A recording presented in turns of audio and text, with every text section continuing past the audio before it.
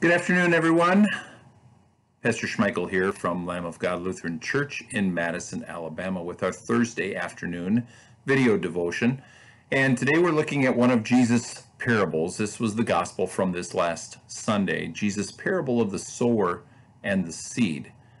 Jesus describes many different types of soil on which the seed is sown. The seed is good seed, and yet the seed doesn't always grow. When it's thrown on the path, it gets eaten before it can even sprout. Rocky soil, it springs up quickly but dies off when the sun comes out because it has no root system. The weeds, the thorns, choke off the other seed that grows up. And then there's some seed that falls on good ground that actually produces the crop. Jesus describes this parable for us in details, so we know exactly what Jesus is talking about. It's the way that his word works.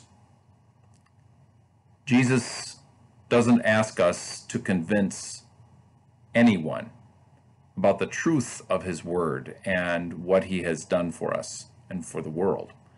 What Jesus asks us to do is to sow the seed. He will take care of it. He will cause it to grow where he knows it's going to grow. God's word is a powerful tool in our lives.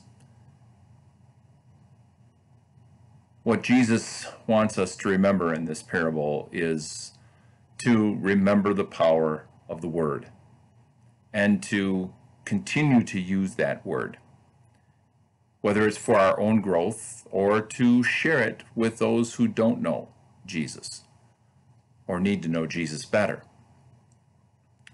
There's so many other things we'd like to try.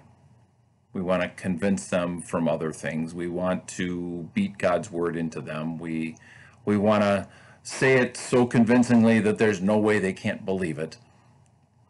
And yet, God says the power of the sinful human heart is such that we can't do anything to change that. Only the power of God's word. That is the power. That is the truth of God's word. The power of God's word reminds us day in and day out that it and it alone produces the harvest in our lives. And what a blessing that it is, because we are far too fickle. But when we share God's word with people, we realize that sometimes it seems like it's falling on deaf ears. And sometimes we're disheartened as people who seem to be on fire for Jesus. We see that fire go out, or we see the things of this world trap and pull people away from the truth of God's word. That's not a fault of God's word. The word works. Sinful human hearts, unfortunately, they don't want to listen.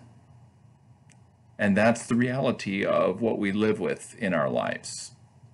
All of us have that in us.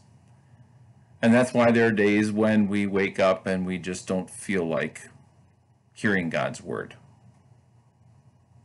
There's Sundays when we wake up, I don't want to go to church. I don't want to listen to a service online today. It's too nice of a day. I've got too many other things to do. We do it all the time, don't we? It's only by God's grace that we cling to the truth of what Jesus has done for us, these promises that are there in the word. So treasure that word. Keep using that word, because the word works. God bless your day.